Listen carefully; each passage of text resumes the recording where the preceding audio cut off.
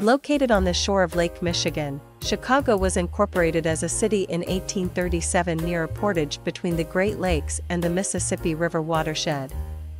It grew rapidly in the mid-19th century.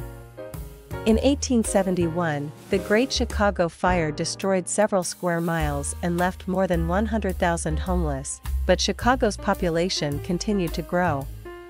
Chicago made noted contributions to urban planning and architecture, such as the Chicago School, the development of the City Beautiful movement, and the steel-framed skyscraper. Chicago is an international hub for finance, culture, commerce, industry, education, technology, telecommunications, and transportation.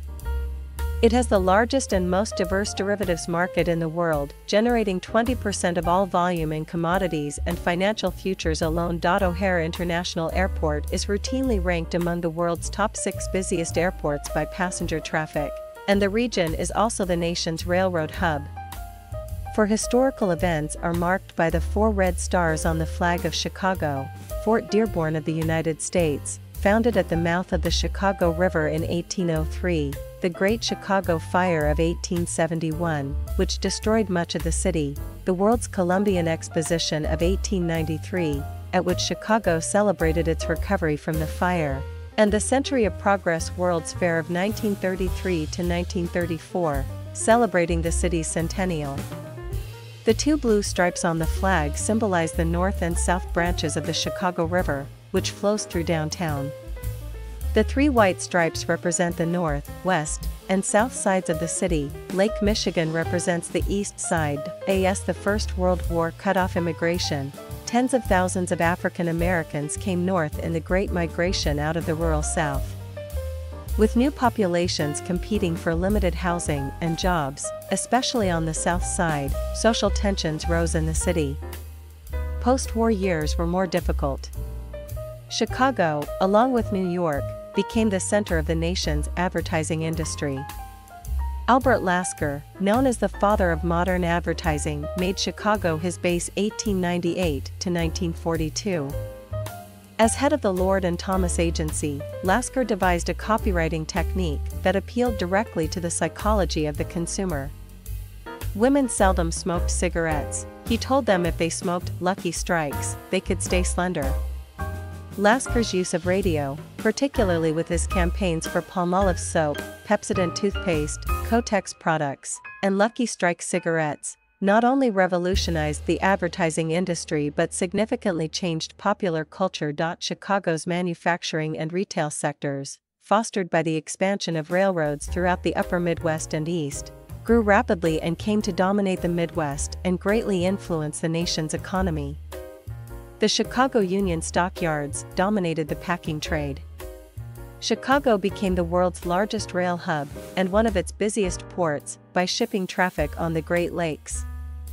Commodity resources, such as lumber, iron, and other ores, were brought to Chicago and Ohio for processing, with products shipped both east and west to support new growth. Chicago in the 1930s was a major center of activity in the United States. 1930s Chicago is firmly associated with gangsters and the mafia and underground establishments that supplied alcohol under Prohibition. A dark and gloomy time during the Great Depression, many people in the city were unemployed and became dependent on food handouts to survive. Many turned to crime as a way to fight poverty. Many struggling musicians came to the city and found solace in blues and jazz in the city's clubs as a way to deal with their grievances. Numerous Southern blues and jazz musicians made a name for themselves in the city, just as they had in the 1920s. The theater scene in Chicago flourished during this period. During World War II, the steel mills in the city of Chicago alone for 20% of all U.S. steel production and 10% of world production. During the war, the city produced more steel than Great Britain and surpassed Nazi Germany's production in 1943.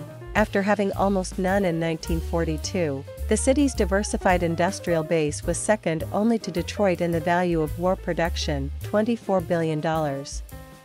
More than 1,400 companies produced everything from field rations to parachutes to torpedoes, while the new aircraft factories used 100,000 to make engines, aluminum sheets, sights, and other components. The Great Migration, suspended because of the Great Depression, resumed at an even faster pace between 1910 and 1930, when hundreds of thousands of Black Americans poured into the city to work in steel mills, railroads, and shipping station. New construction boomed in the 1920s, with notable landmarks such as the Merchandise Mart and Art Deco Chicago Board of Trade building completed in 1930. The Wall Street crash of 1929, the Great Depression and diversion of resources into World War II led to the suspension for years of new construction. Starting in the 1950s, in the post-war desire for new and improved housing, aided by new highways and commuter train lines, many upper and middle-class citizens left the inner city of Chicago for the suburbs.